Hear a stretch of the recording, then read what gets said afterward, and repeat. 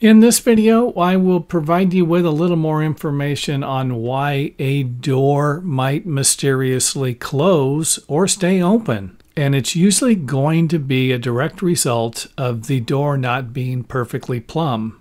And that's when the ghost or the mystery comes in, as the door slowly moves to the left or the right, depending upon the direction in which the door is out of plumb. And if your door won't stay open, don't forget that you might have self-closing hinges or hardware on them. This would include cabinet doors also.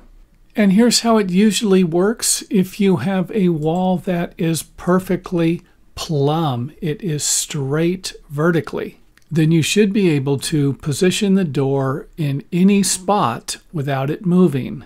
However, if the wall is leaning in this direction here, then the door will want to close on its own, like we saw at the beginning of the video, mysteriously without you moving it.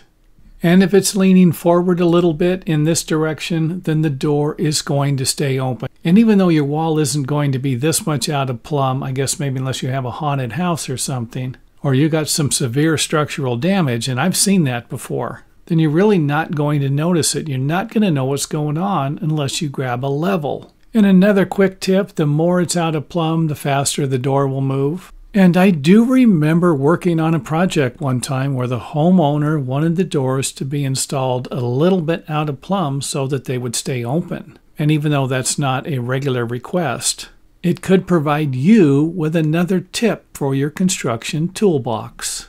And thanks for watching. If you enjoyed the video, let us know by hitting the thumbs up button or letting us know in the comment area.